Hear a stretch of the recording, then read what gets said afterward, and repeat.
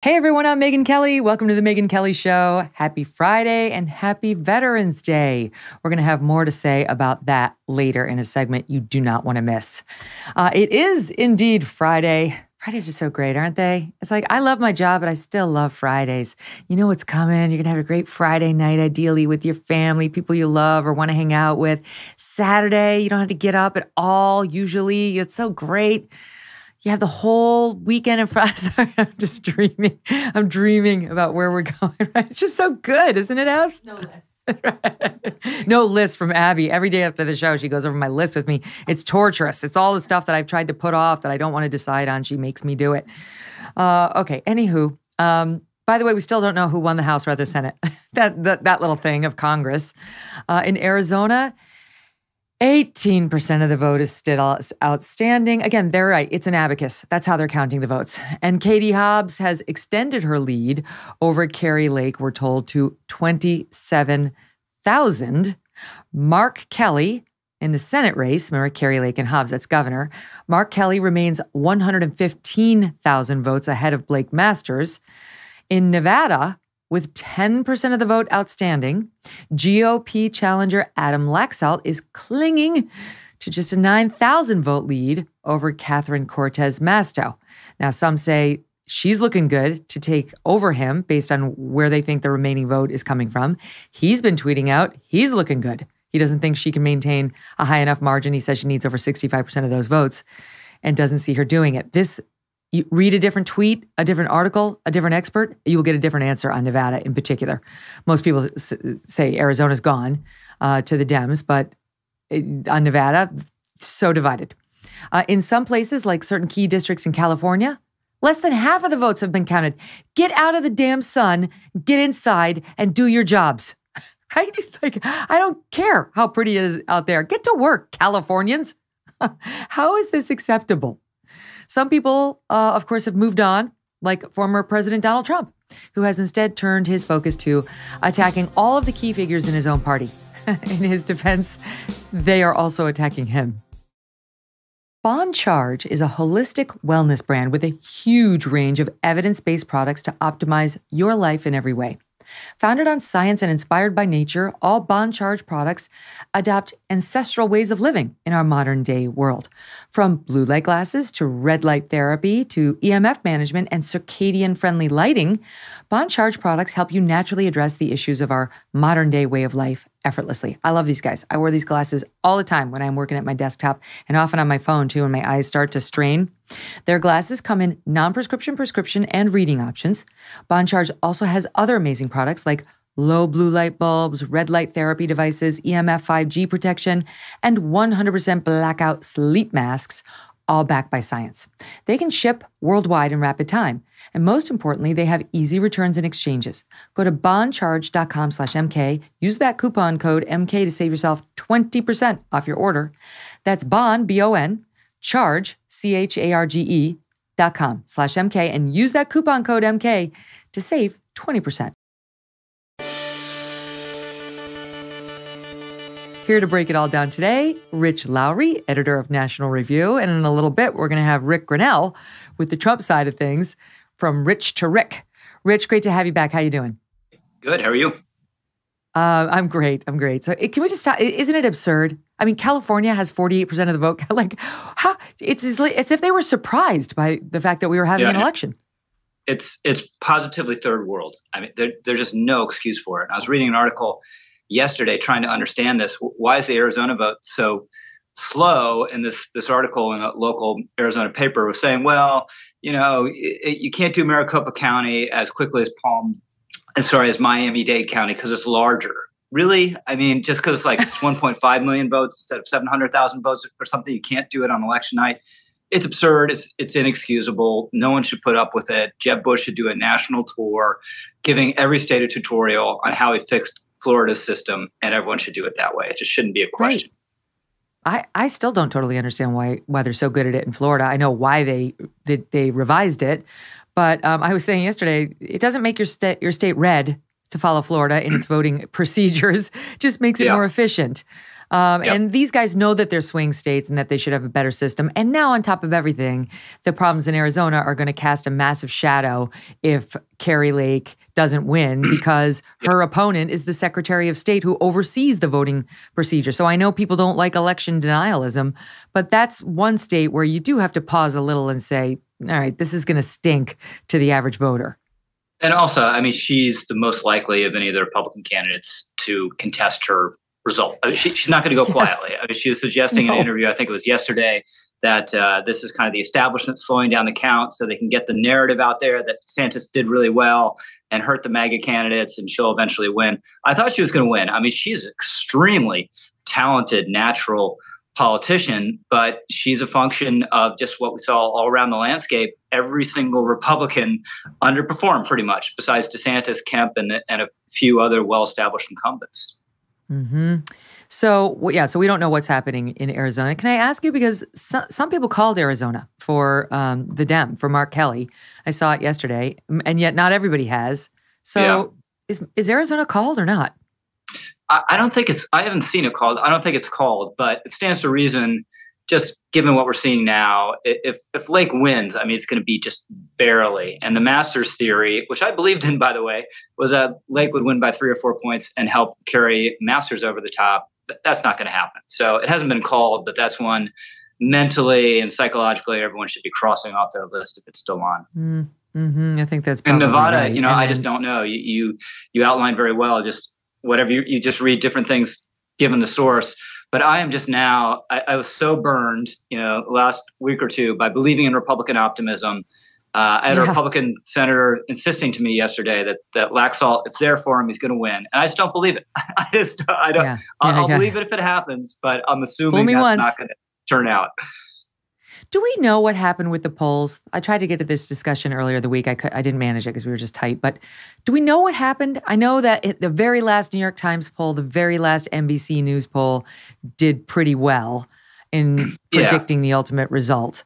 But, Trafalgar's taking a lot of heat. RCP's taking a lot of heat.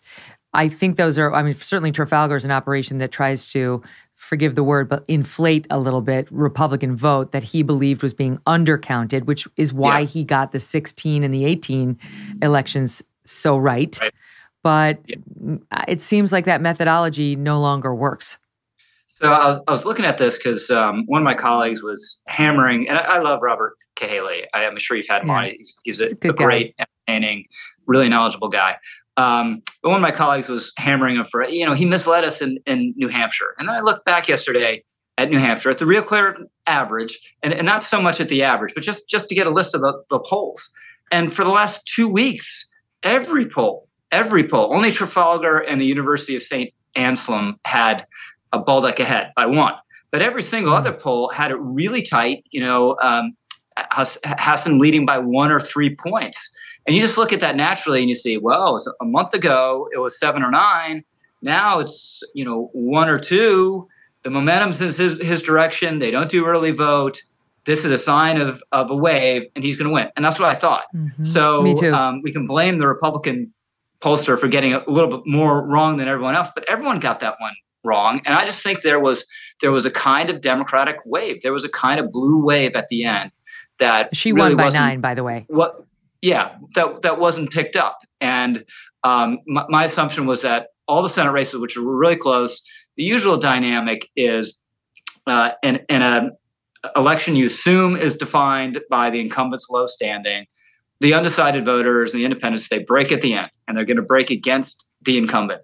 That didn't happen. They broke in favor of the incumbent, or at least in favor of the incumbent's party. And this is still, Megyn, I just have trouble getting my head around this fact. That last NBC News poll, showed Democratic enthusiasm even with Republican enthusiasm. Had some good other indicators for Democrats, but still had a lot of terrible indicators for Democrats. The most important one, Biden's approval rating in that poll was 28% among independents. 28%. That is not survivable.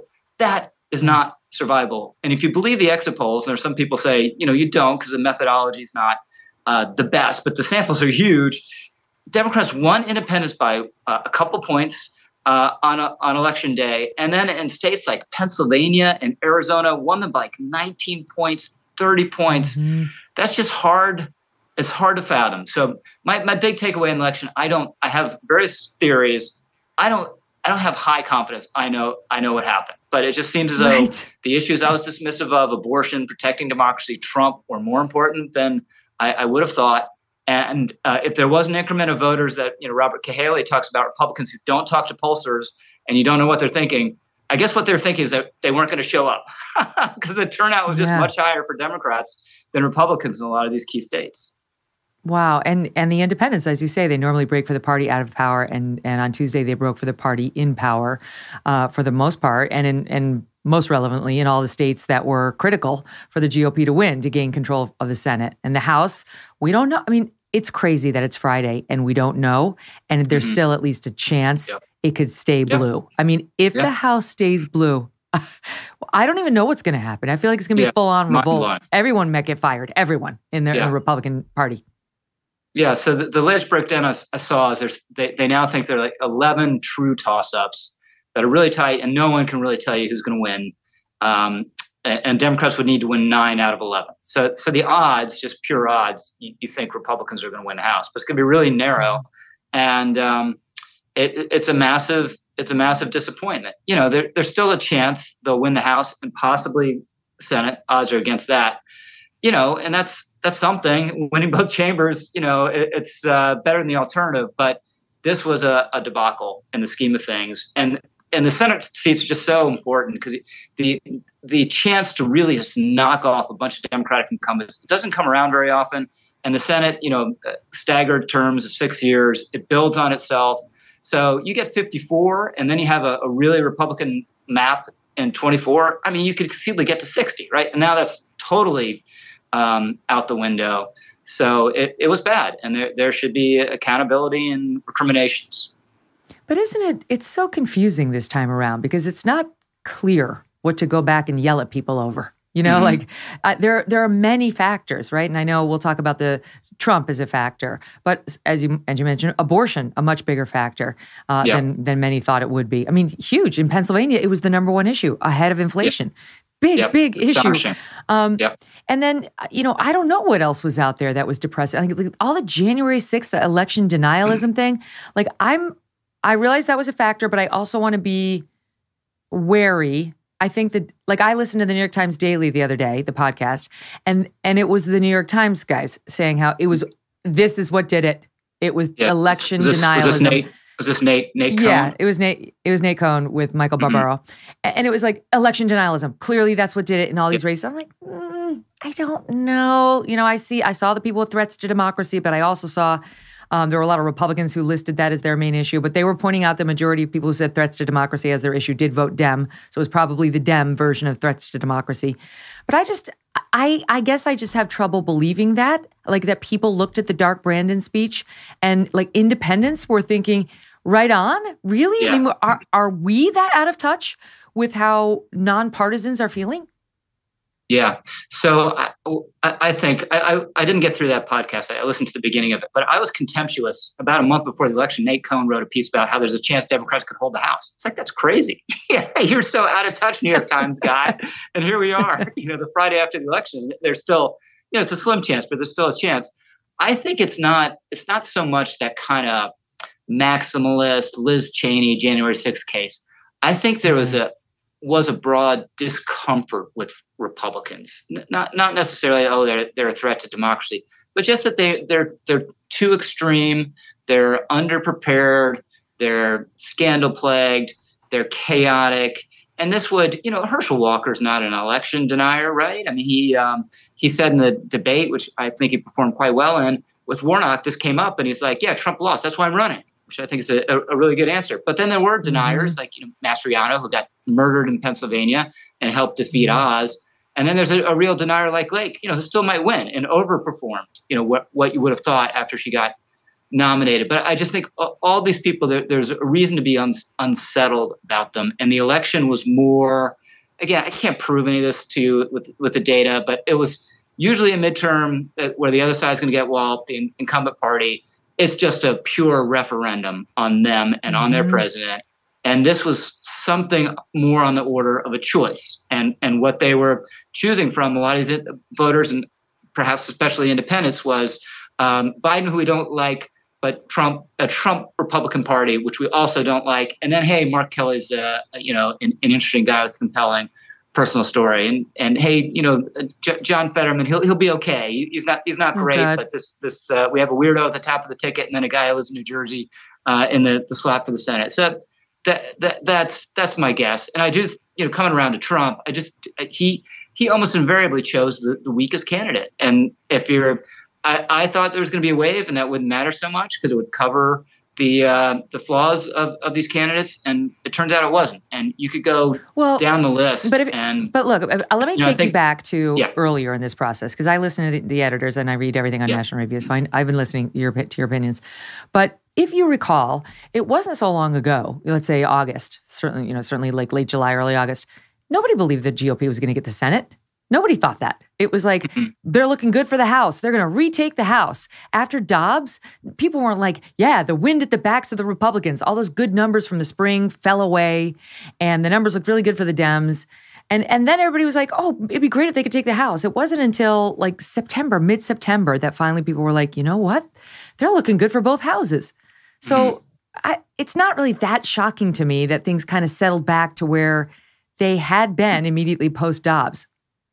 Well, this is why I think it is a little shocking. So you're absolutely right. August, Democrats have a great summer, particularly a good August. I still thought Republicans would have a good chance of taking the Senate, but it was quite uncertain. And the confidence about the Senate didn't come around until that August effect faded away. So, you had the initial Biden's in the tank, they're going to get killed. Then you had the summer, wow, Democrats coming back. And then you had a snapback to what I thought was reality and the fundamentals and the broader conditions, which is the economy is even more, inflation are even more important in the polling than they were before, because gas prices are still high and things are shaky. We could experience a recession. And then crime is ascendant as an issue and has overtaken abortion. Abortion's faded a little bit, and Democrats are overcommitting on it. That was like September and October. And it just wasn't Tuesday. Tuesday was more like August. Right. So that's why it was such a huge surprise. Well, on the subject of Trump, of course, he's interesting as ever. Can't take that away from him. He was all over the news in August, as you know, the Mar-a-Lago raid. Mm-hmm. It dominated the news for about 3 weeks. And the Republicans' numbers started to go down, with these independents. And Democrats started to get a little bit more enthusiastic, as they always do when he's in the news.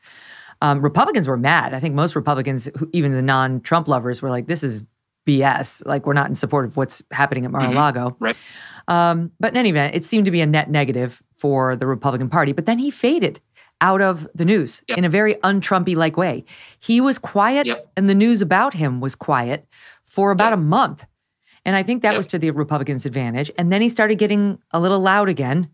And the Democrats got very loud about him. And we had, Biden out there, like democracy's on the ballot. And they did sort of remember that it was better for them if they made it about him. If they tried to make the election about him, as you say, instead of a referendum on Joe Biden. And he did seem to be in voters' heads, independents' heads, if you look at the poll numbers on Tuesday. Yep. He came back, you're right, you disappeared. Mar-a-Lago got so complicated legally, it was impossible for anyone to follow it anymore, kind of faded. Other things happened. Martha's Vineyard happened. I think that was kind of the thing that the big punctuation mark on the Mar-a-Lago news cycle. And then DeSantis says the migrant thing, and it just shifts, and we've all forgotten about Mar-a-Lago.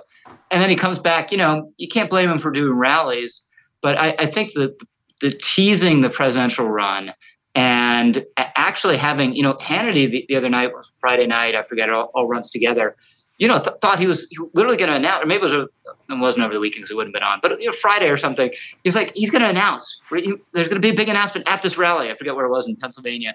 And it was only an announcement that he's going to have an announcement, next Tuesday, supposedly. But that wasn't helpful. Where I think Trump is most blameworthy is just the candidate selection. And you can go almost all these states that are close, like Arizona, Brnovich, the attorney general. If he would have won the nomination, he probably would have won. McCormick in Pennsylvania, if he'd beaten Oz, and that was like a 0.1% race, he would have beaten Fetterman. A congressman would have beaten Warnock rather than Herschel. So Trump has his fingerprints all over the poor candidate selection, I think. Okay. Let me read to you from this piece today that was, it's by Seamus Brennan. And it's called The Absurdity of the Blame Trump Campaign. It was linked on Real Clear this morning. And the piece is entitled The Absurdity of the Blame Trump Campaign. And it's interesting to read, an alternate viewpoint. Well, here's what he says. Many Trump candidates, including J.D. Vance, Ted Budd in North Carolina, and almost certainly Kari Lake and Adam Laxalt, potentially Blake Masters, and possibly after the runoff Herschel Walker, will have won their races in highly competitive swing states, despite most of them being outspent by tens of millions of dollars. Where Republican candidates faltered, it was not just those who were chosen by Trump. Numerous strong House candidates handpicked by Kevin McCarthy lost races that the consultant class had expected them to win, including Leslie Vega running against Abigail Spanberger in Virginia, Rhode Island Republican Alan Fung, Mayra Flores, Cassie Garcia on the Texas border, and many others. And then goes on to point this out, that Trump did not actually endorse some of these candidates until they had already announced. He says Trump's endorsement of Doug Mastriano, the disastrous gubernatorial candidate for the GOP in Pennsylvania, did not come until Mastriano had the nomination already all but secured. He didn't really push Mastriano on Pennsylvania primary voters. The same was true in New Hampshire, where Trump did not endorse Don Bolduc until after he had already won the primary.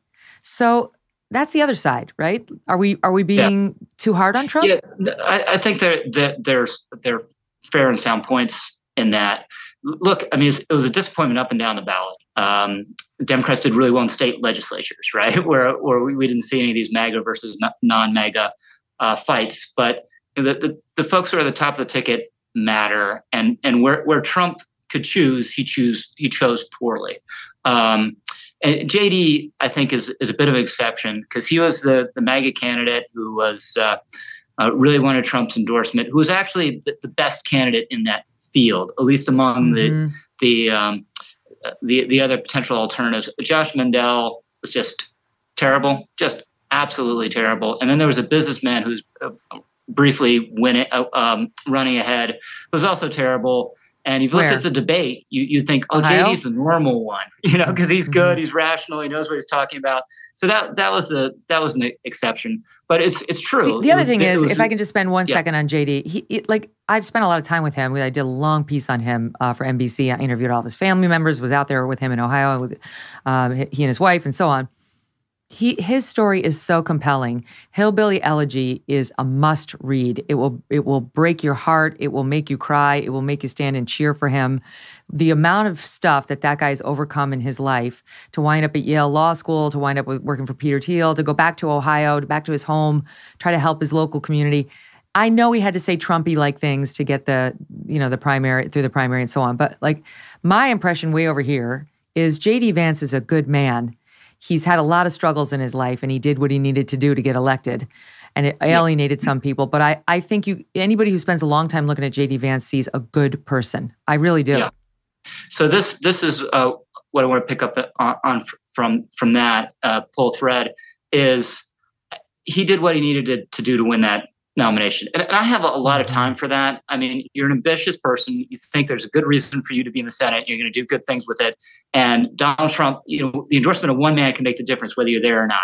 You're going to try to get the endorsement of that one man, right? And almost everyone tried to do it, right? Even the more non-MAGA candidates, like Pennsylvania, David McCormick was trying to get it. But this is where I think the biggest problem comes with Trump. And it's certainly true is that piece picked up by RCP notes, Mastriano was going to win one way or the other. Bolduc was going to win one way or the other. And Trump kind of came in, was getting on the train late. But he created this environment where people are really ginned up about the election, where Stop the Steal is sort of a matter of whether you believe it or not, makes you a heretic if you don't believe it. That's right. He did that. And if he hadn't told untruths about the election, if he weren't obsessed about it, you'd have a primary electorate that was less of those things as well.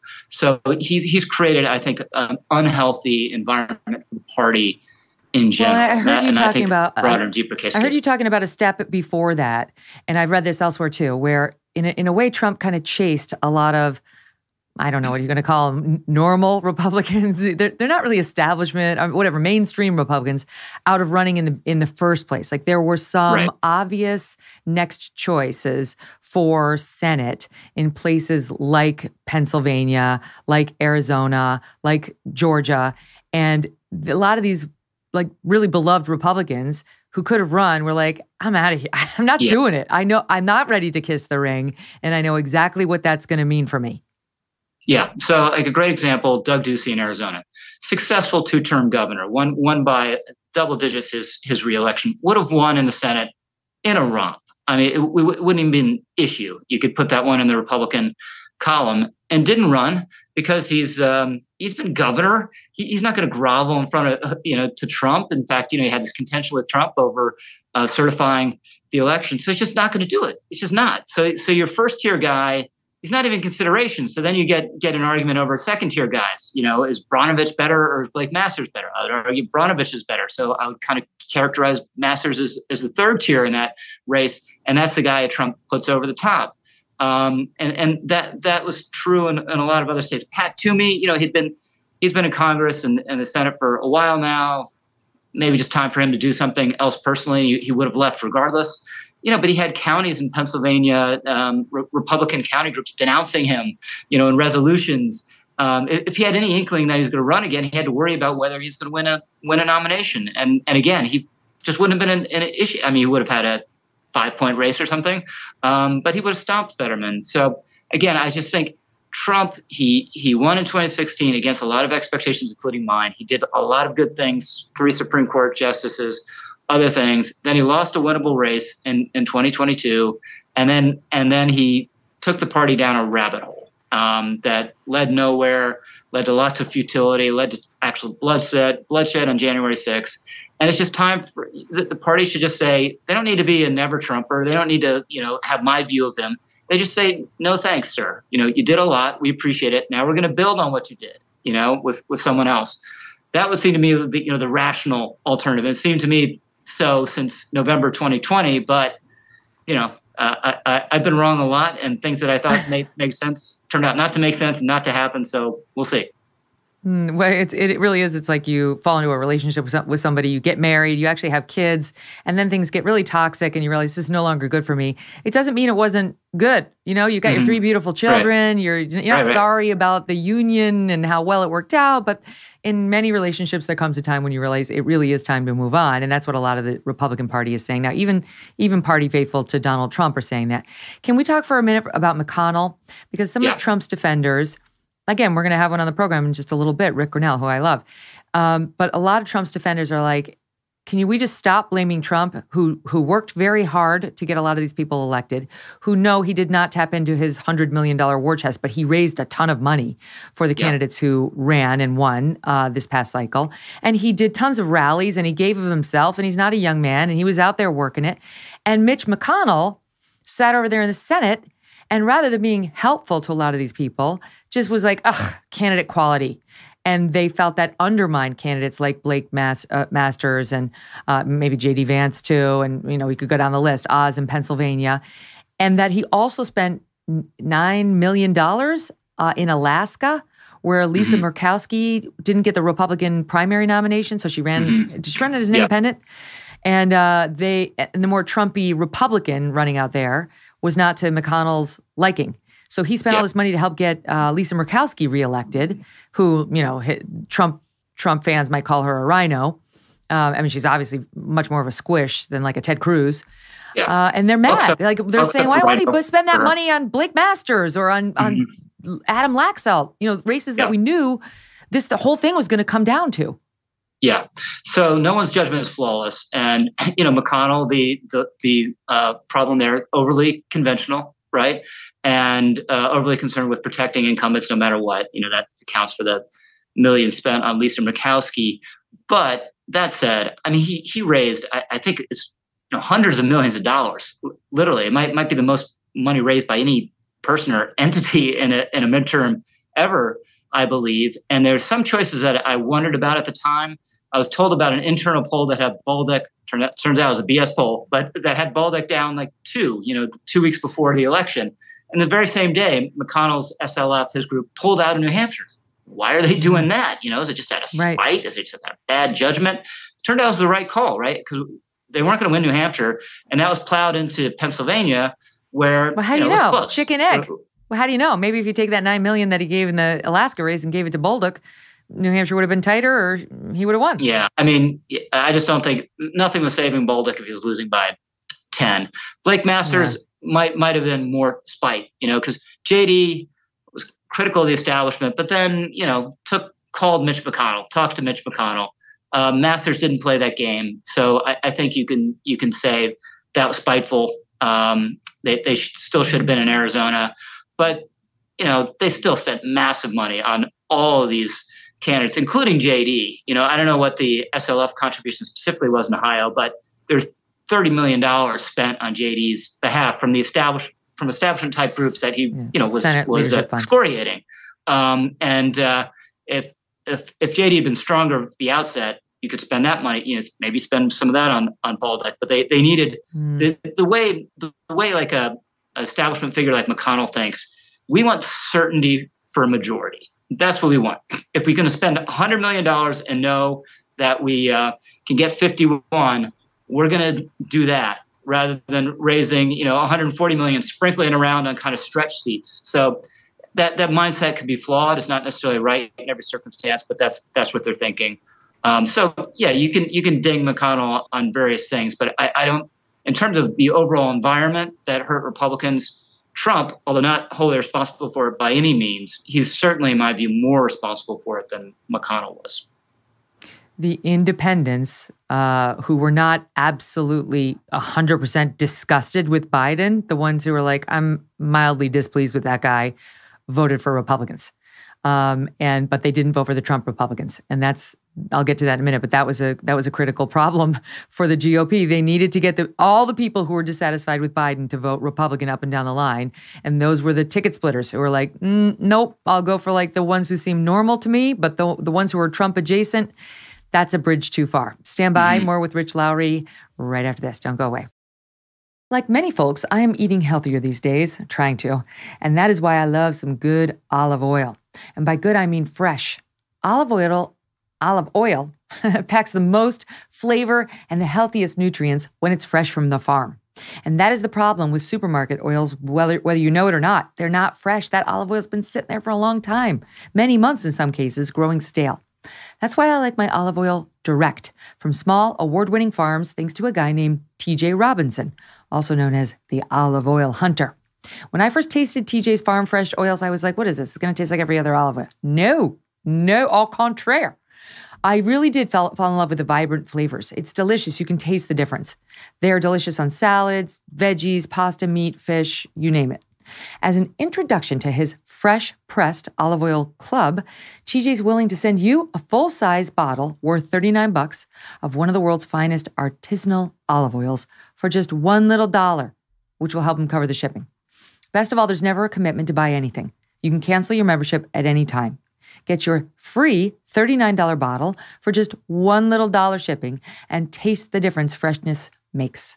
Go to harvestfreshnow.com. harvestfreshnow.com for a free bottle and pay just that little itty bitty dollar for the shipping. harvestfreshnow.com.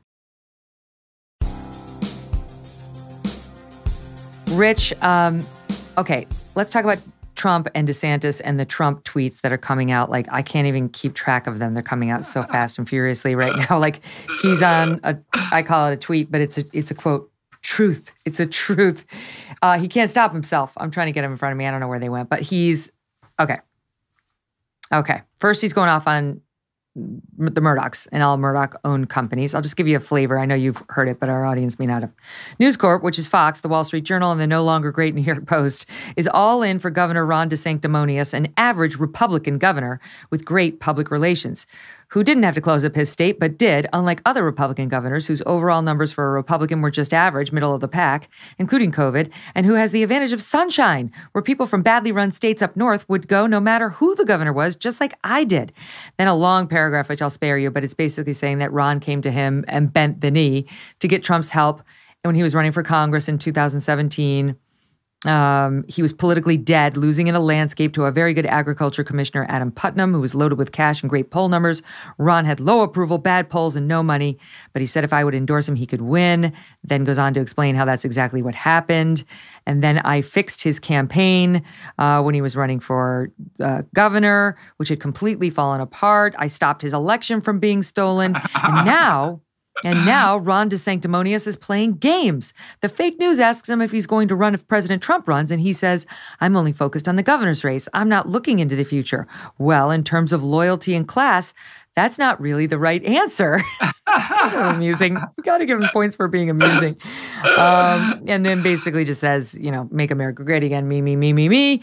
So far as we know, he's going full steam ahead with his announcement on Tuesday, right? Tuesday the 15th? Yeah, Tuesday the 15th, which, knowing Trump, maybe it's not even an election announcement. Maybe it's just some big tease about how he's going to do another benefit for veterans or something. I have no idea.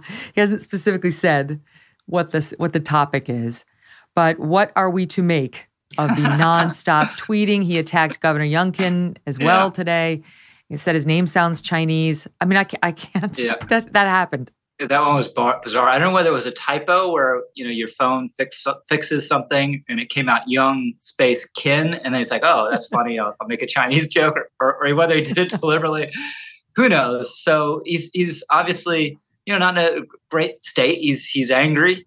The truth about DeSantis is both obviously a warning that Trump will do everything possible to destroy him if he gets in the race, and will throw out, as is Trump's want, and that's worked for him over the years, just tons of allegations, some of which fabricated. I mean, the idea he sent the FBI down to stop the election from being stolen from DeSantis is crazy, but DeSantis eventually, will have to address it. I mean, he doesn't have to address it now. He just say, well, I need to be inaugurated. I'm focused on, our agenda in the next term of the legislature, next session of the legislature or whatever. But eventually, if he gets in, this is what it'll be. It'll be a hail of fists from Trump, and he'll have to figure out how to deal with it. But it's at the same time, it's a warning of what's to come.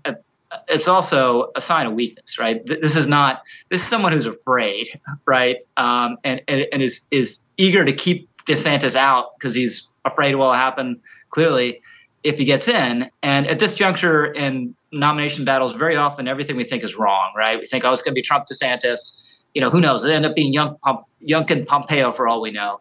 But DeSantis, his stature in the party grew a huge way on Tuesday night. Winning by 20 points was amazing enough. Then to do it when everyone else is losing just puts it in starker relief. I was talking to a Republican senator, the same one who was trying to convince me about Nevada, and just saying his state, clearly, if you took a poll now, DeSantis for 2024, DeSantis would be 20 points higher than he was on Monday. So Trump knows that. Trump feels that, and he's trying to grapple with it. I mean, the thing about DeSantis is he hasn't yet been really tested in the way we've seen Trump tested, right? We haven't seen him on a big debate stage. I mean, it's Charlie Crist, please. I mean, my plant could beat him in a debate.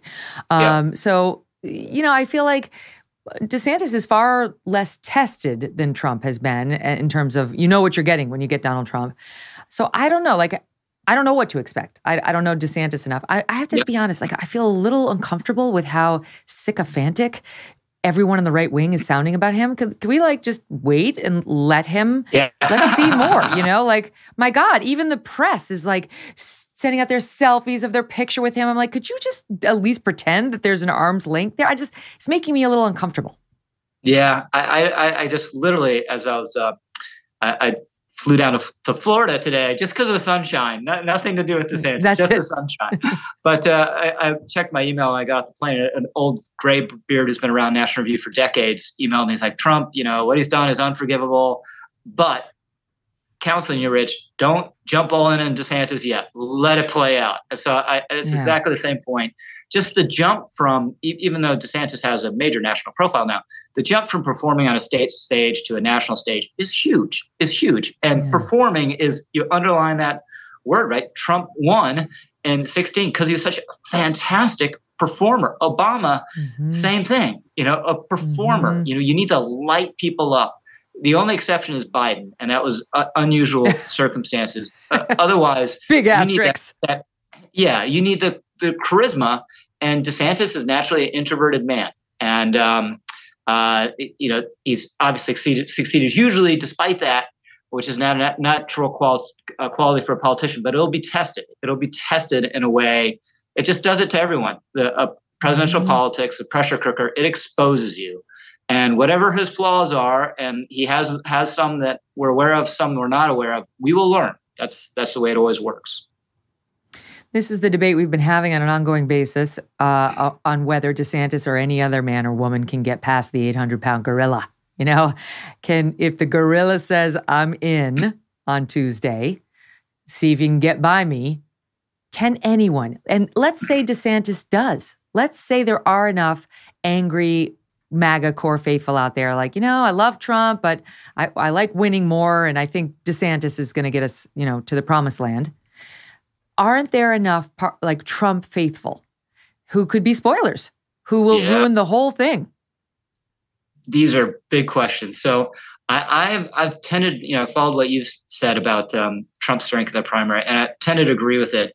But I think now, he's less of a gorilla and more an orangutan. Orangutans are still big creatures. They have enormous, strong arms. They can hurt you. You don't want to get in a fight with an orangutan, but it's a little less formidable than a gorilla. So I think Trump is diminished, at least for now. I thought he's been diminished before, and he's always bounced right back. So maybe he bounced right back after this one too. But this does feel different. So, but I don't discount Trump at all. And we've heard from the elites. We've heard from opinion makers. We've heard from some more elected politicians than I would have thought. Winsome Sears down in Lieutenant Governor in Virginia said, just the other day, she's not going to support him. But we haven't heard from the voters yet. We haven't even seen polling, and they're the ones who drove the Trump phenomenon fundamentally in 2016. They're the ones that have made every single Republican afraid of Trump. It's not Trump so much, although obviously, as we're seeing with DeSantis, he'll throw anything at you. But it's the fear of what the voters will do to you if you're on the wrong side of Trump. And that fear is still there for understandable reasons, so we don't know how the voters are processing all this. Yeah, we're taking calls every day, and it's obviously just very anecdotal, but it's fascinating to listen to. Even Trump diehards calling in saying, I'm ready for new blood, and I'm mad about what was done in this election. But then also Trump faithful saying it's not DeSantis' turn. It's just not his turn. He needs to wait. The only reason he exists politically is because of Trump, and kind of agreeing with Trump. That's kind of rude, or however he put it in that piece. It's not that is not the right answer, as Trump said. Right.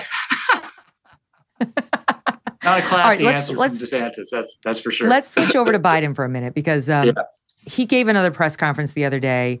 I mean, it was just like he was flubbing his words. He was saying that the Russians were pulling out of Fallujah. It's like, no. Okay, fine. He's our president. We also have Senator Fetterman, just in case you were keeping track. Oh, here's a moment of levity. This is what we need right now, Rich, before you go on your cruise. I'll tell the viewers about that in a second. Kamala Harris reacts to the big win as follows. SOT 3. You did it, Joe.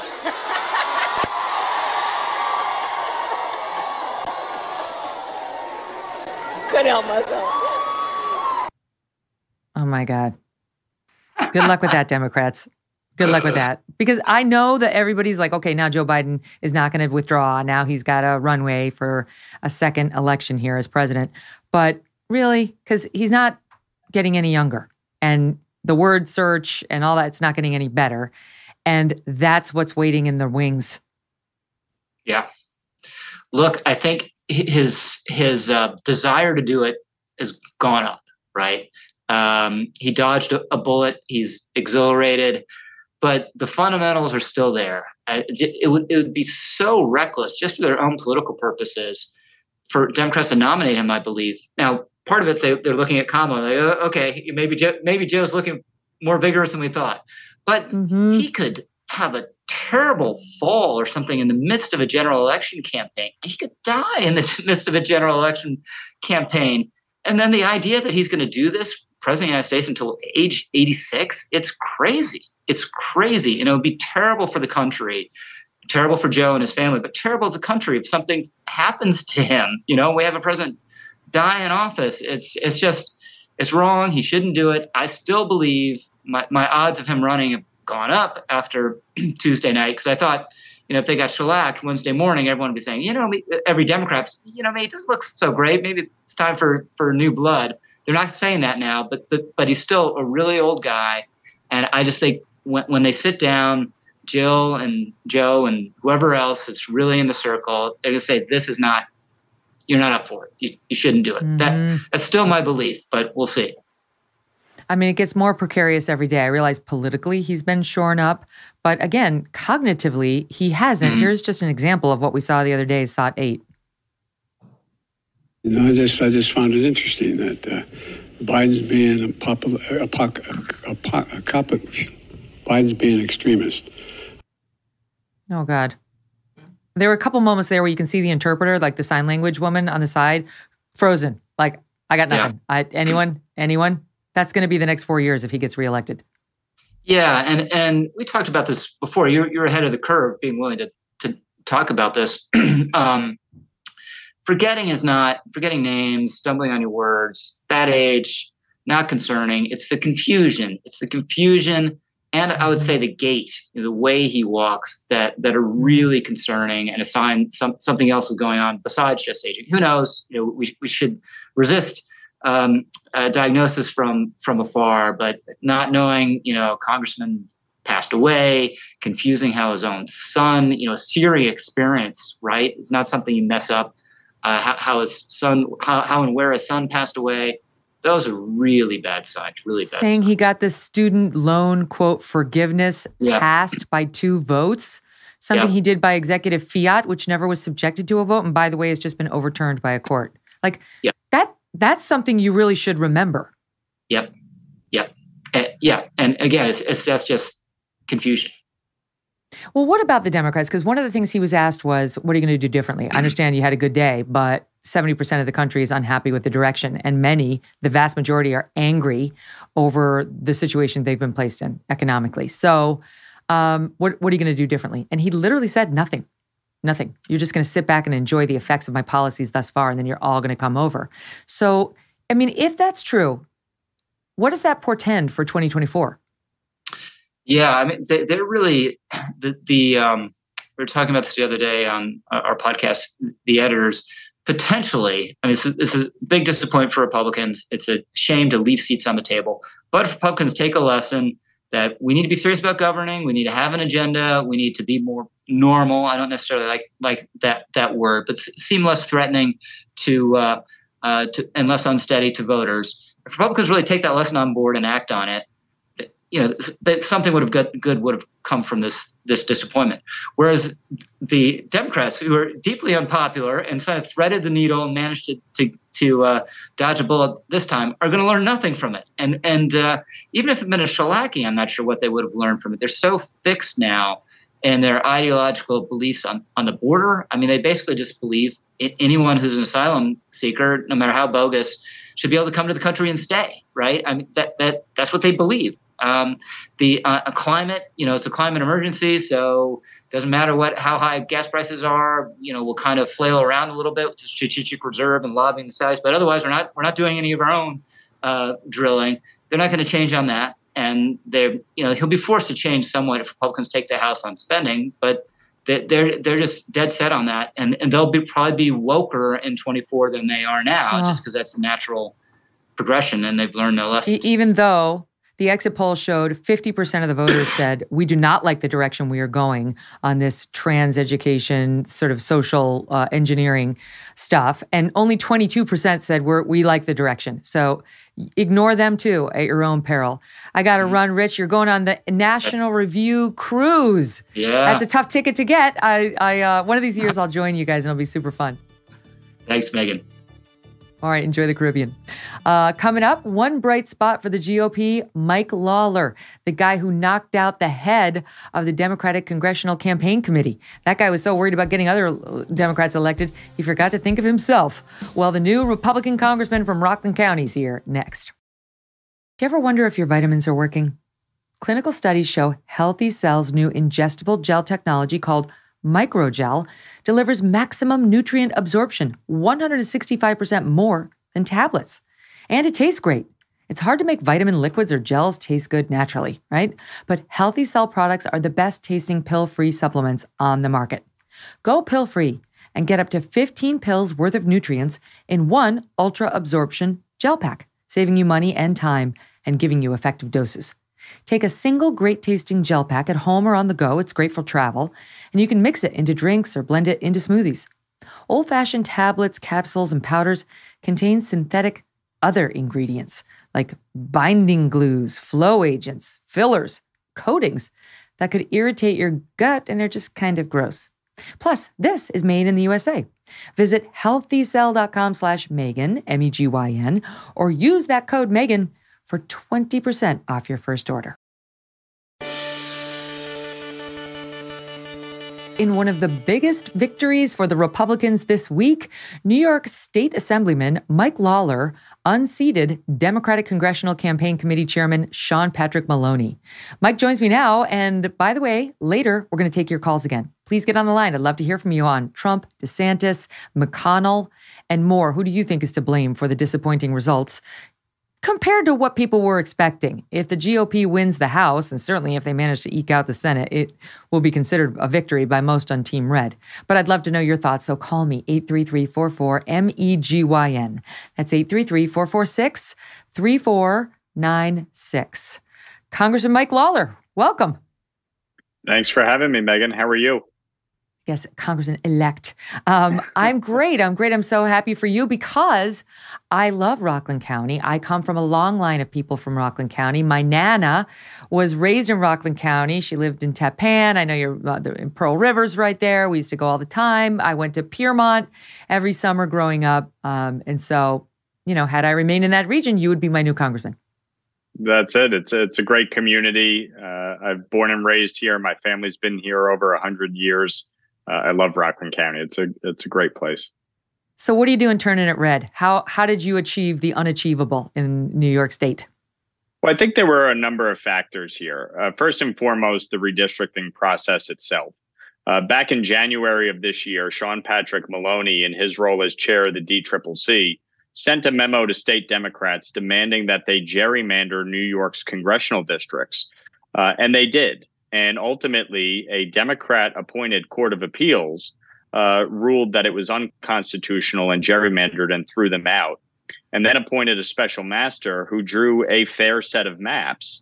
And as we saw on Tuesday, we picked up 4 seats, bringing our total to 11 Republicans going down to Washington come January. So, I think redistricting played a major factor.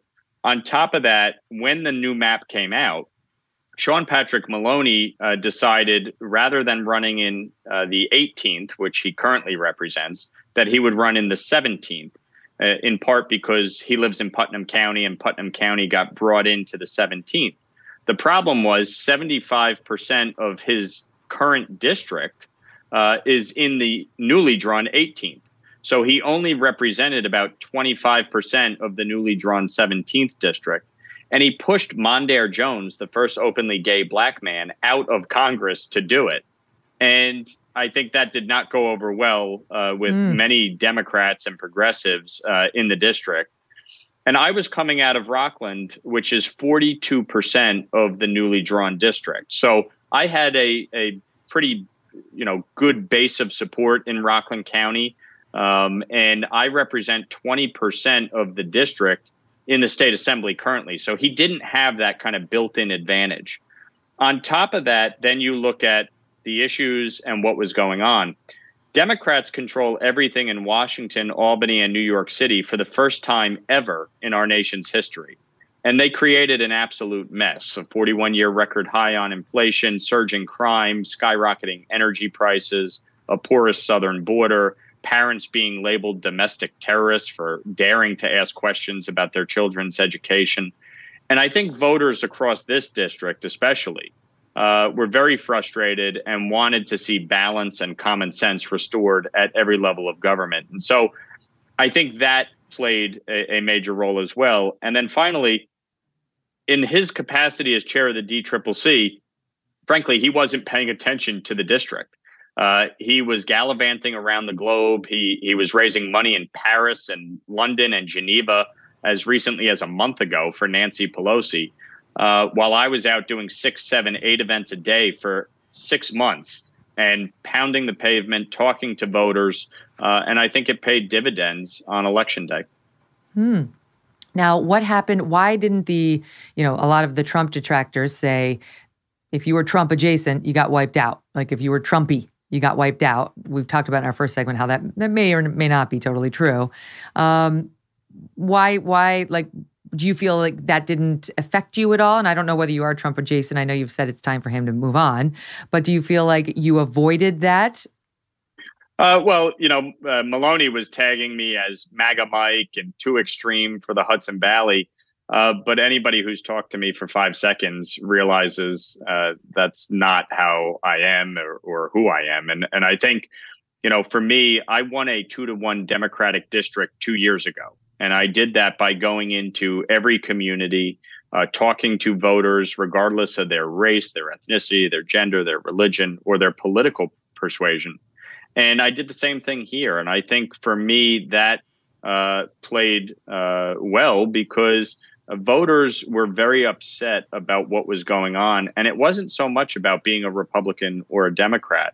I ignored the attacks that Maloney was, running against me. He was lying about my position on abortion. He was lying about a number of things. And I just kept heavily focused on the issues that voters were concerned about, which was primarily inflation, the cost of living, and crime, and just hammered away on it. And I think that obviously ultimately prevailed because that's where voters were focused on. And I think part of this, as we move forward as a party, candidate recruitment matters, but also message discipline matters, and not getting into, frankly, issues that voters either don't care about or are less likely to get their vote. How big a factor do you think this so-called election denialism was in the national races? Well, I think it hurts any candidate that's engaged in it because, unfortunately, it's just not based in reality.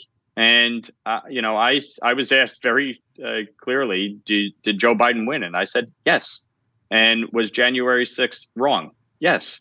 And I think, that immediately ended that conversation with anybody who had a concern because I was not trying to hem and haw about it. I think as we move forward, we got to move beyond some of this rhetoric. There's no question when you talk about election laws, you want to make sure they're fair. You want to make sure that they are enforced to the letter of the law. But to just make blanket statements that the election was stolen or fraudulent, I don't think serves anyone well. And I think for those that engaged in that, I think it backfires. So one more question on Trump, and then I want to talk about Hochul. What do you think about him? I mean, he's clearly making an announcement next week that sounds like a presidential announcement. He's tweeting out or truthing out right now messages that he's the best candidate, retweeting people who are saying he's the one who should run, he should be the next president. I mean, very clearly, he's in a lane right now. Should he run again? Look, he's going to make that decision, and nobody else is going to tell him whether he can or can't run, obviously. And ultimately, should he run, voters are going to make the final determination. But I think, so many of the policies that he enacted are embraced by Republicans. And he had a lot of accomplishments during his administration.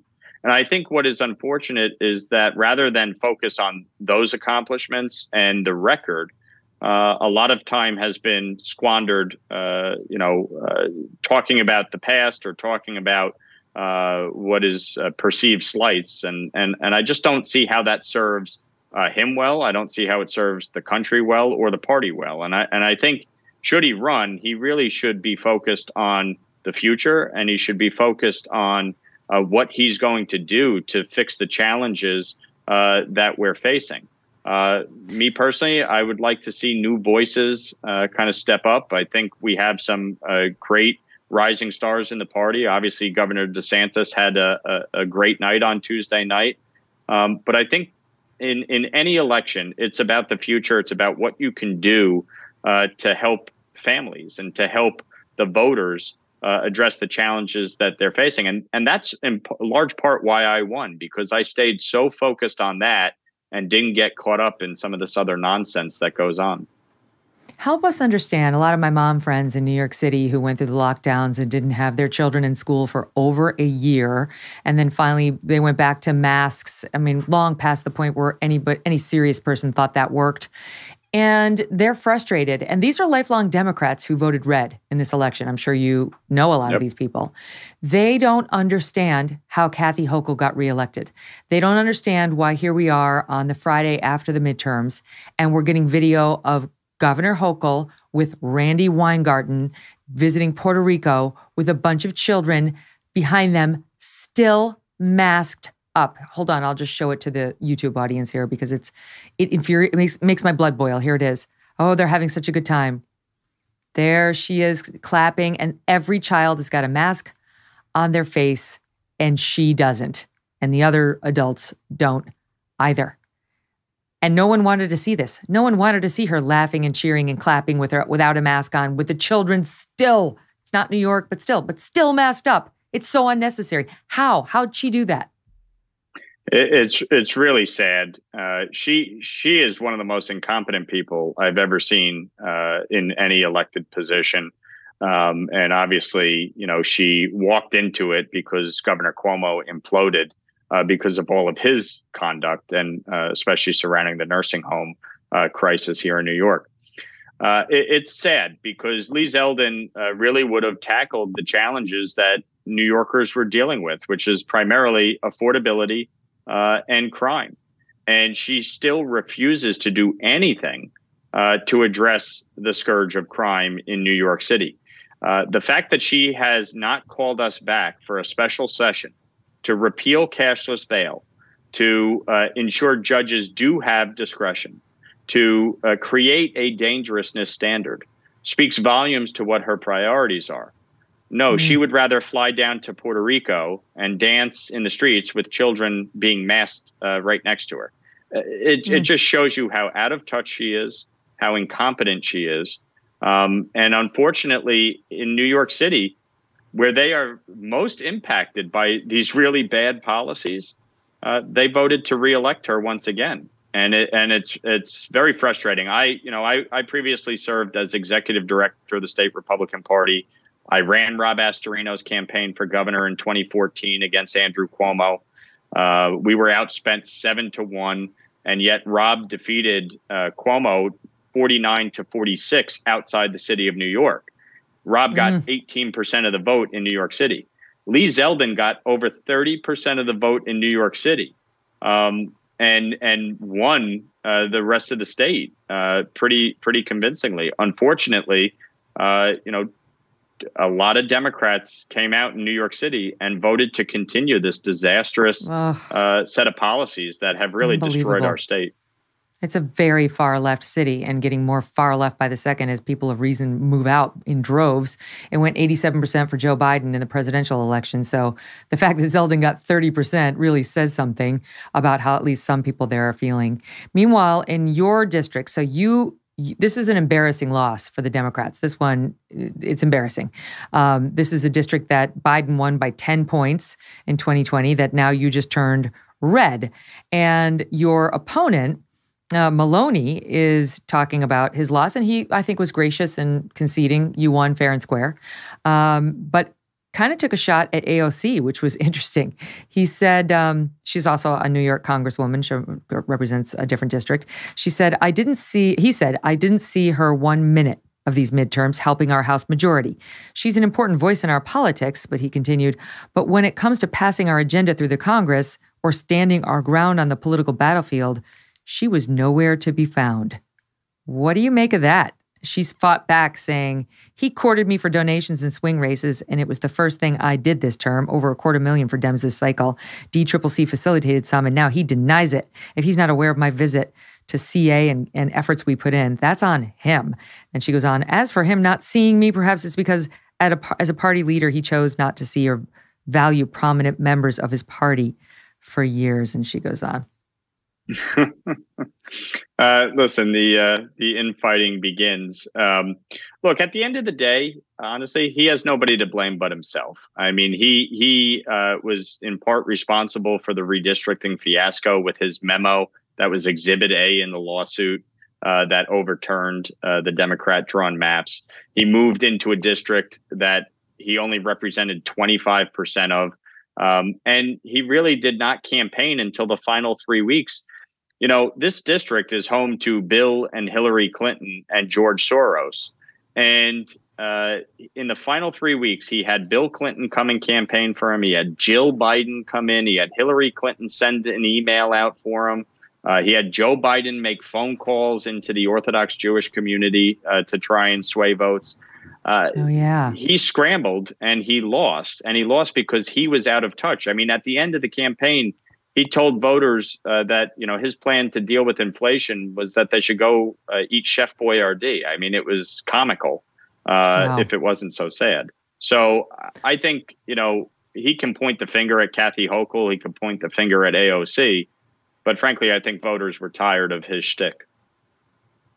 Mike Lawler, it's going to be fascinating to watch you and your fellow newly elected Republicans as you head down to Washington. All the best to you. Thanks, Megyn. Our next guest is Ric Grenell. We're going to bring him in 1 second. He was, of course, acting director of national intelligence under the Trump administration. But we're going to begin this hour, or this block, I should say, with your calls. I can see the phone lines already lighting up. Let's go to Kathy in Indiana. Kathy, you have thoughts on Trump DeSantis? Oh, hi, Megyn. How are you? Hi, good. Good. Hey, thanks for taking my call. I like DeSantis, but I'm still a Trump fan. I, unlike you, do believe there was a lot of suspicion and there was some fraud that went on in the 2020 election. Unfortunately, since we have so many Democratic left-leaning judges, they wouldn't allow the evidence to be told. I actually had a very, very close friend of mine that worked in the polls during the 2020 election, and she said it was just unreal, the things they were doing. And there's just too many people that have come forward. So I think the problem is that it is so entrenched, the deceit in Washington. It has gotten so powerful that Trump was trying to unbury the bones. And unfortunately, you know, the rhinos don't want it to be known, and the Democrats definitely don't want it to be known. And so you're not ready for, like, to move on. You know, you've heard all these Republicans saying, I liked him, but it's time, fresh blood. Right. No, absolutely not. No, I am not ready to move on because they keep saying he needs to prove what he's going to do. Now, I get it. I get tired of listening to the same speech over and over. But one, no offense to the East Coast people, but he's a New Yorker. I teach for a major university here in Indiana, and all the people from New York who I dearly love, but they're very brash and they're very, what's the word? Especially out of the New York real estate scene, that's for sure. Yes, they're very crude. So I just have to get past that brashness and just go, you know what? You know, you're a great person. Does he have flaws? Yes, of course he does. But I think he also has the chutzpah to take people down and just say enough is enough, because our country is just it's just imploding within, and my students all right, who I got are it. from around the world. I got to run, but I appreciate your voice and your opinion, Kathy. Thank you for calling in. Let's see. Let's go to let me see, David in North Carolina, and then we'll bring in Ric Grenell. David, hi. What's on your mind? Hey, Megyn. I'm kind of on the opposite camp. I mean, I love Trump, big supporter, but it's like you said, you know, sometimes the relationship is over and you've got to move on. I think that Trump wrote the blueprint, but he's just not the vessel anymore to carry it forward. I think DeSantis, you know, I think he beat Biden like a drum, but I just don't see. First, you know, suburban moms, never Trumpers. I don't see him getting over that. I mean, my wife is one of them. She would not vote for Trump if she was running against anybody. I mean, she voted for Biden. Splitting the family. And she's and she's a conservative. She votes mostly Republican, but she just hates him. And meanwhile, you're like, honey, I'll drop off that absentee ballot for you. You can trust me. I got this. All right, David, I appreciate it. I like hearing from both sides. It's always fascinating in our audience. I would say they're more leaning on maybe it's time for new blood, but very, very healthy percentage saying no, we stay with Trump. Guys, thank you. I'm getting back to calls in just a minute, but I'm going to go to former Ambassador Ric Grenell and, of course, as I mentioned, Acting Director of National Intelligence. Ric, great to have you back on the show. It's so fascinating. It's like great to hear from actual voters and actual Trump fans who are wrestling with some of these issues. You know, I had Rich Lowry on who made the case for why it's time to move on. You've read the National Review pieces. What is the case to not move on, to stick with President Trump and say to Ron DeSantis, maybe later, but not yet? Well, first of all, I should start by saying I'm not an East Coaster. I live out West. And, you know, the East Coast types are typical. I mean, I've heard these arguments for a long time.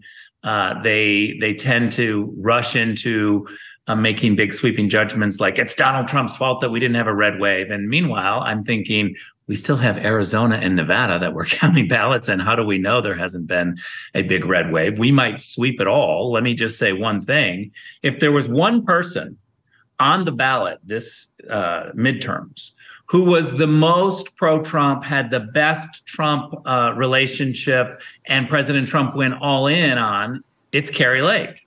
And the fact of the matter is Kari Lake is a rock star nationally. Kari Lake is solidly pro-Trump, and Kari Lake is going to be the governor. I can tell you, I've dug into these numbers. I've been working in Arizona and Nevada. She is going to be the governor of Arizona. And also, I'll add this before I give you my opinion on Trump DeSantis.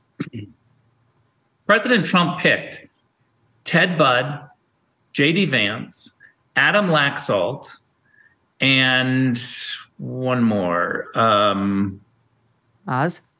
And Herschel? no, one more that's going to win, that could win. Blake Masters in Arizona, right? Okay. So Herschel Walker could win. Picked all of these people in the primary when they were not ahead and they didn't have the most money. All of them are either on the cusp of winning or already won. So let's just say that Blake Masters and Adam Laxalt win. Donald Trump will be able to say, I picked people in the primary that ultimately gave the Senate to the Republicans. We know the House is going to Republicans. Only on the East Coast is this idea that the Republicans win the House and the Senate, and yet somehow they're all disappointed because they didn't get their neighborhood picks, which, let's be honest, Megyn, you know this to be true. All of the staffers in television news live in New York or Washington, D.C. They care about Pennsylvania and New York more than anything. They lost Oz. They lost Lee Zeldin when they were told they were going to win in this big red wave. They're wildly disappointed, and so they move on. I've even seen people talking about let's vote in the leadership race this week. I'm like, is that madness? We still have two senators that might still win out West. We're still counting votes out West, and you East Coasters are like already moving on. So with all of that said, I say bring it on. A healthy primary is good. I think it'll make Donald Trump better. I think it'll make other people better, but make no mistake. I know our base. Donald Trump runs. Donald Trump is the nominee. It doesn't matter what happens in the race. If somebody else wants to jump in and literally lose, then they should jump in and lose. But there's no question that there's only one person who has been tested and is absolutely going to win with the base. Nobody can get the crowds that Donald Trump has. And I'll just finish with this. If you think that any future president, whether it's Ted Cruz or Ron DeSantis or whomever, Kari Lake, okay, some future president, if you don't think that their home is going to be raided and they're going to be impeached twice, you don't understand what's happening in the Democratic Party. These people are radicals on the left. Donald Trump has already withstood this incredible outpouring, and he's still standing. I mean, that's such an important point that I realize Trump's got his own personal style and is unlike anybody else's. But if you don't think they're going to toxify DeSantis or Cruz or Youngkin, even with his little sweater vest, they will. They made Mitt Romney into a crazy misogynistic ass because he said, I have binders full of women, instead of the more artful binders full of women's resumes, which is just a slip of the tongue. They had him like into Harvey Weinstein by the end of that news cycle. Yeah. Totally. And I think we've got to learn that lesson as Republicans. And by the way, the base has learned this lesson. They want a fighter. They don't want you backing down. They don't want you to say, okay, let's do better next time. We're dealing with a Democratic Party that just put a woman on the Supreme Court who doesn't know the difference between a man and a woman. We are not talking about a rational Democratic Party. These people are radicals. They have to be crushed. We can't negotiate with people who don't know the difference between a man and a woman. This is literally a time where we have to have the best fighters and people who, by the way, who cares what the New York Times says? They're not our people. Our people are not watching that. So why are we going to sit around with a bunch of bedwetters and saying, oh, we got to have somebody who's gentler and nicer? I say, but what about what's happening now? Because it's not just New York Times. Now you have the New York Post, you have the Journal, you have some on Fox News, you've got the Daily Wire, you've got, more and more, yes, never Trumpers like National Review. And I love those guys, but they're not pro-Trump, although they backed him on most of his presidency.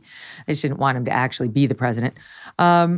So it's all this sort of right-wing media, a lot of never Trumpers, but they're not all never Trumpers that I just listed, who are saying, no, it's time. Yeah, totally. And I get that and I see it and I'm not blind to it, but I guess I'm old and I've worked on 5 presidential campaigns.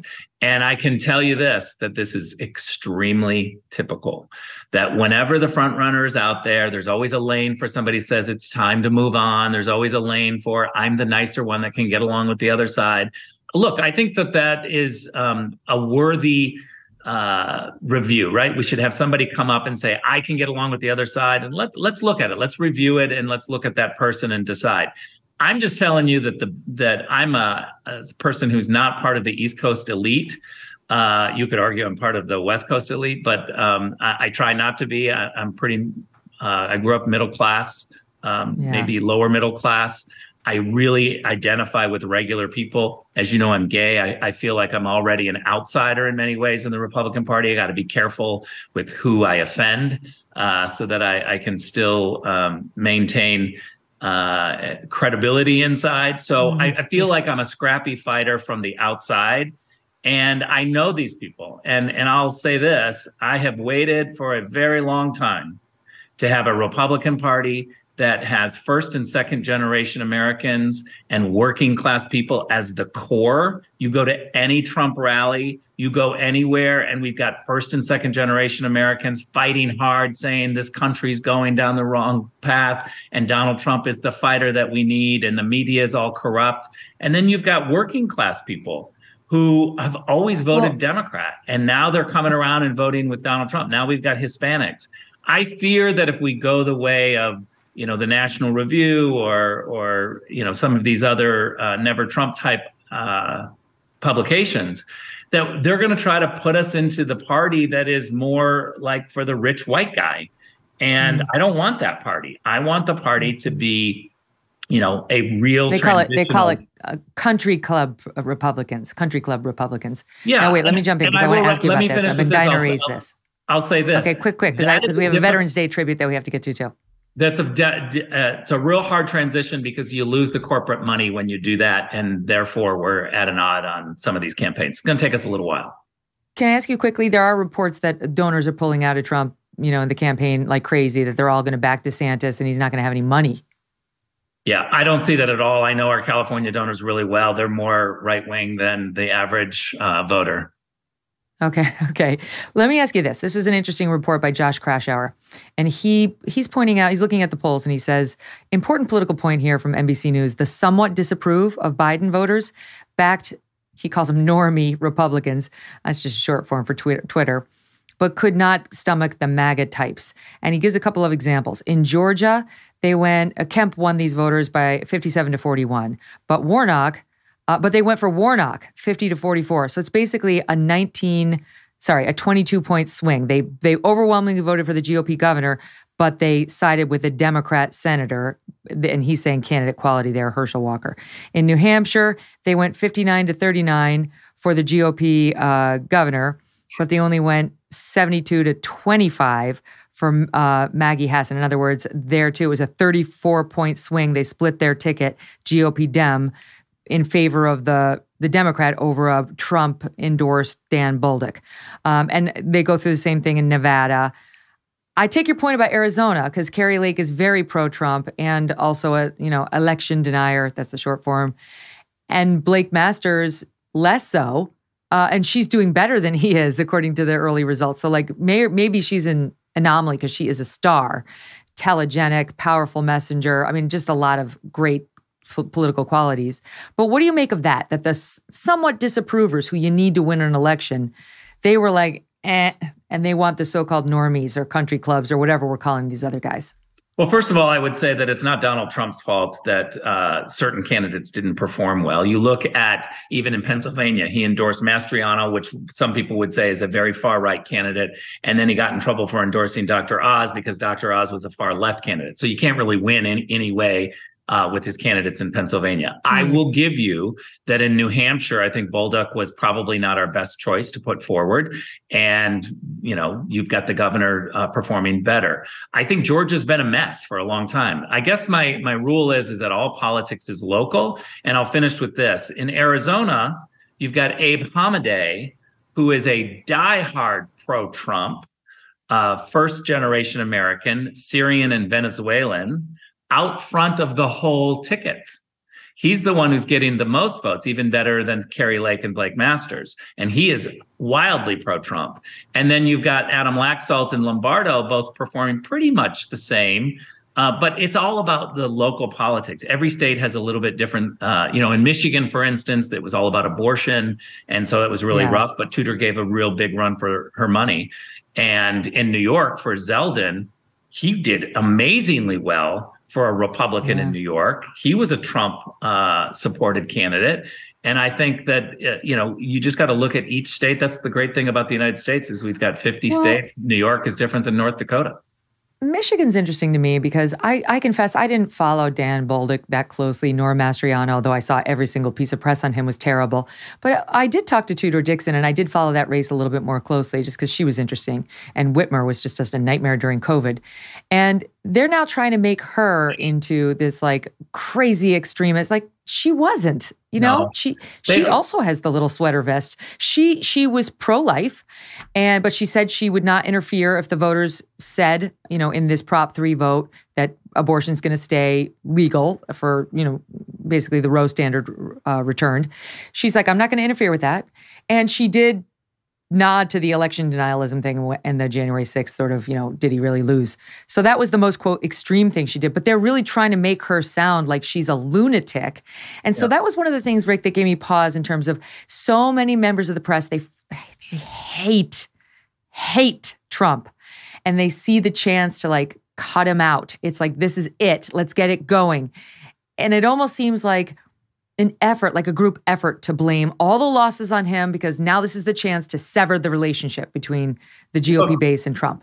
Look, first of all, let's just take the Michigan example. The Michigan thing is not about Trump at all, even though, people who don't understand will try to make it about Trump. Gretchen had 3 times the money that Tudor did.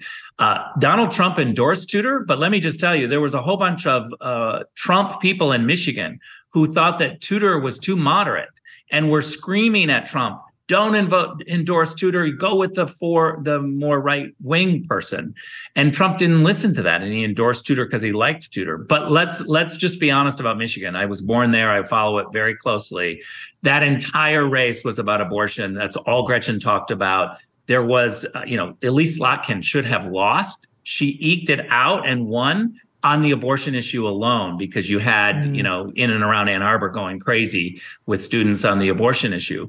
But the reality is that Michigan didn't have the ability, didn't have money, Tudor didn't have money to combat the extremism that they were trying to do in scaring voters on the abortion issue. Michigan was literally all about an abortion. It was about abortion. Okay, finally.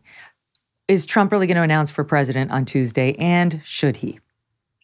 Well, look, I really don't have any specific information to know exactly what he's going to do. I've been part of the conversations of up and down and what. I'll leave it to him to decide exactly what's going to happen on Tuesday. I will just say this is that, Donald Trump wants to run for president. If he runs for president, he's the nominee. There's just no doubt in my mind. Anybody who gets involved in the primary, you're welcome to it. It's going to be rough. You can't be surprised that Donald Trump is going to play rough.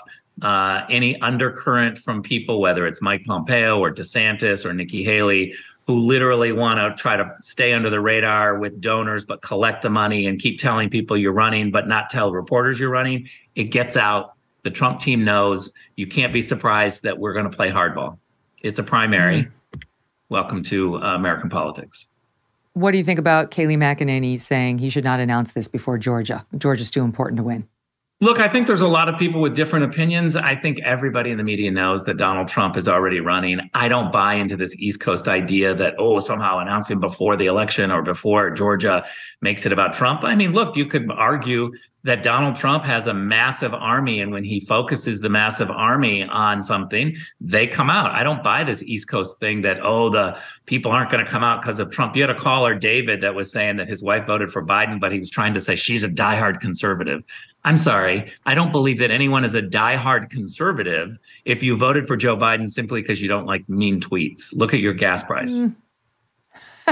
Now, wait, just before I let you go, what will happen? What do you think? Because Trump's been sort of intimating it's not going to go very nicely for DeSantis if he does run against Trump in a primary.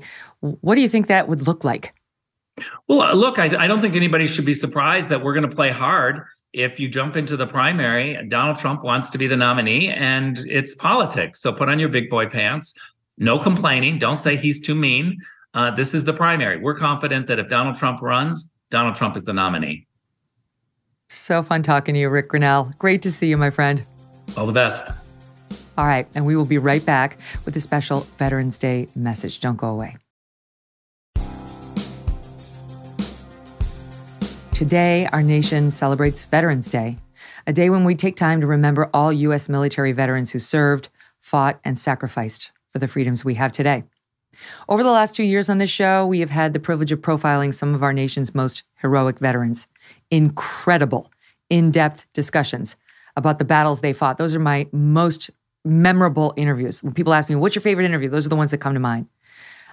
These battles that they fought abroad, and then in some cases when they returned back home.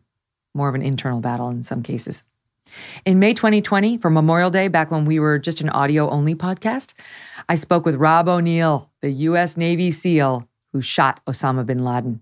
He shared with us a chilling and amazing story about the conversation he and his teammates had before leaving on that mission.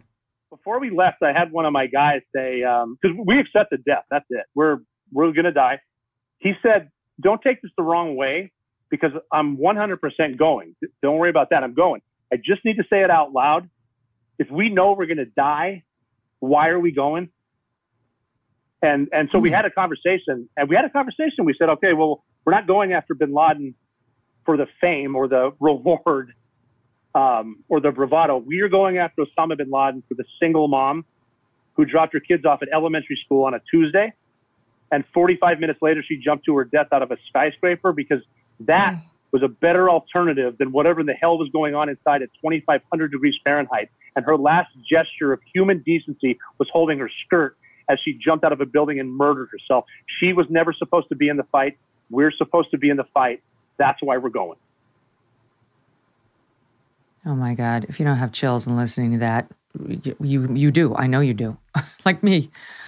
Robert O'Neill, we salute you and your many sacrifices for our country. This past Memorial Day, we spoke with Medal of Honor recipient Dakota Meyer. In 2009, while serving in Afghanistan, Dakota and his team were ambushed by more than 50 Taliban fighters. Over the course of the 6-hour battle, Dakota defied military orders and repeatedly entered and re-entered the ambushed area to rescue his trapped and wounded teammates. I remember reaching down and picking, I think I picked up Gunny Johnson first, and Gunny was the biggest one. And I picked him up, threw him over my shoulders, and I started to carry him out, and I just slipped and I fell. Like, it was like every bit of energy I had left, I fell flat on my face. And I got back up, and the Afghan soldiers, I see them, they're right there. And they're going to grab the guys. And I was kind of upset. I kind of got mad at them, and I said, hey, don't touch my guys. I said, I'll take them home. And Fazell came up to me, and he said, no. He said, and I did. I started crying. Like, I literally, like, when I fell with Gunny Johnson, like, I literally started crying. And I'll never forget, Fazell came up to me and said, don't cry. You can't show this weakness. And I was like, you're right. And he said, the Afghans want to help you get your guys out because they just watched you help get their guys out. And it was such a kind of, for me, it was like a monumental moment in my life of, you know, it's not us against them. It's just, it's good against bad. My goodness, these interviews. Dakota is credited with saving the lives of 36 U.S. and Afghan troops that day. Oh, we thank you so much, Dakota, for your service. The world is better because of men like that. In March 2021, we spoke with now retired Navy SEAL Jocko Willink. Jocko led the most highly decorated special operations unit of the Iraq War. You talk to these guys now, everybody knows Jocko. And I have to say, if you're a parent and you want your child to learn how to deal with adversity and taking ownership, listen to Jocko. Read Jocko's books. He's got a whole series for kids. Jocko shared with us the story of having to deal with the fallout of an operation that went wrong. Some of my guys ended up in a firefight with friendly Iraqi soldiers who had a U.S. Marine with them. And it's a nightmare. One of the Iraqi soldiers got killed. A couple other ones got wounded. One of my guys got wounded. And it was only by the grace of God that none of my guys were killed. It was just an absolute nightmare. I couldn't feel comfortable picking the person to blame. And I just was trying to figure, is it this guy? Should I blame this guy? Should I blame this other guy? And as I'm sitting there, I realized, like a bolt of lightning hit me, that the reason I couldn't figure out who to blame was because there was only one person to blame, and that person was me. I'm the overall guy in charge. I'm responsible for what happens. Whatever happens is on me. And so I went in there and took ownership of the entire incident. And you know, this is not the first time that I ever had this idea. This is how I was brought up in the SEAL teams, and really, this is how I was brought up as a human. When something goes wrong, you don't blame other people. You take ownership. The SEALs are just, they're cut from a different cloth. I mean, it's just, you know what they've been through. Thank you for your service, Jocko Willink. Last but certainly not least, in August 2021, we spoke with retired U.S. Navy SEALs and twins, Marcus and Morgan Luttrell. In 2005, while on a mission to kill or capture a high-ranking Taliban terrorist, there was an ambush. Marcus was the only survivor of the attack, but it took 6 days for the military to find and rescue him. He later wrote a book titled Lone Survivor. Morgan told us the story of what it was like for him and his family when they found out that Marcus had been rescued. Master Chief Gothrow was out there, and he's the one that would answer the phone. And by this time, there's about 40 SEALs out there. And we would all pile into my father's bedroom, which was little bitty. And shoulder to shoulder, and Master Chief's on the phone. He's like, yes, sir. Roger that. Understood. Roger that. Yes, sir. And he dropped his head. And I mean, we lost it, right? We was like, oh my God, you know, the worst case scenario. And I'm sitting there staring at him. Everybody was crying around. I was sitting there staring at him. And he gives us a thumbs up. Anyhow, my parents came walking in. And then some of my best friends came walking in. They saw everybody else crying. Mom loses it, dad loses it. And they're like, no. They found him. He's rescued. So, I mean, I don't remember who it was, walked out to the crowd and said they found him. And I mean, it sounded like the Super Bowl. Like I could hear it from Afghanistan. So but the problem with that was all my friends and family were celebrating the fact that we found my brother, but all the SEALs that were out there and and there were some Marines and Army and everybody just started to come out and spend time with us. We were still very stoic because we're down men. Wow. In the end, the 3 other SEALs Marcus was on the mission with did not survive. So in addition to honoring Marcus and Morgan Luttrell today, we also salute Lieutenant Michael Murphy and Petty Officers Danny Dietz and Matt Axelson. Morgan Luttrell has also found another way to continue serving this country. This past Tuesday, he became Congressman-elect Morgan Luttrell. He will be serving in Congress, representing Texas's 8th congressional district. Yay. Congrats, Morgan. So proud of you.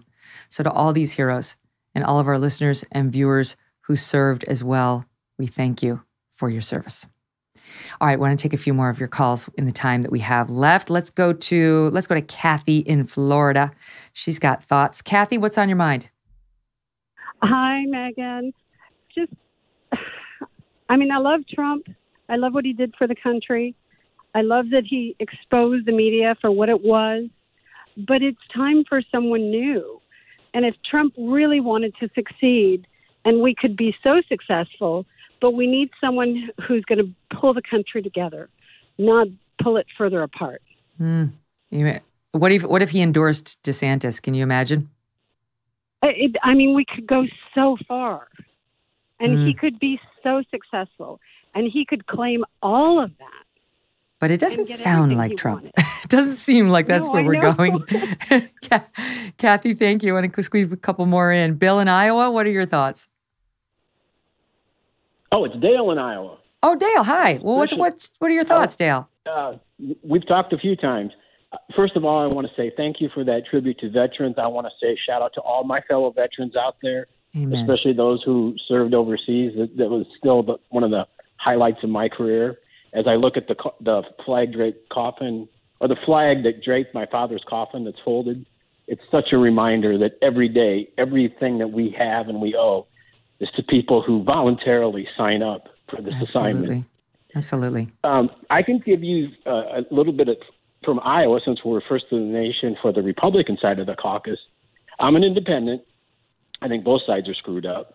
But he's lost support, and he's just not lost support, Trump. He's lost support in the western part of the state, which is the most conservative. And it's basically what I heard when I was back there last week was a great leader knows when it's time to pass the mantle. He'd had great policies, but it's time to move on.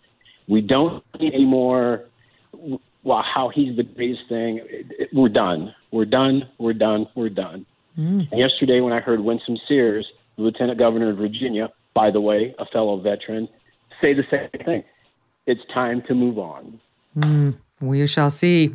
Thank you for the call, Dale, and thank you for your service and that of your family.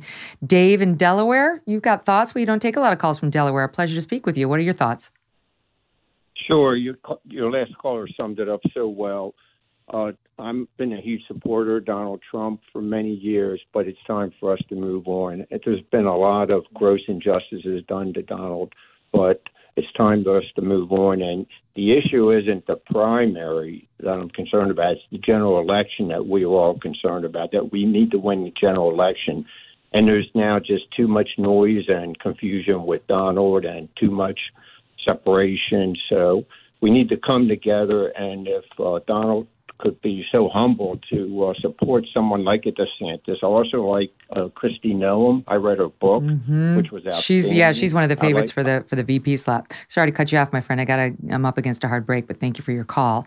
Thank you all for calling and for listening. I couldn't do it without you guys, and I just feel like we had a big week together, and I appreciate you being with me. Listen, next week on the show, we got Victor Davis Hanson. Can't wait to talk to him. Senator Rand Paul, Alex Berenson, Dr. Laura, and Doug Brunt will join us next week. Thanks for joining us. Download the show. Go to youtube.com and subscribe to it. Megyn Kelly. Thanks for listening and have a great weekend.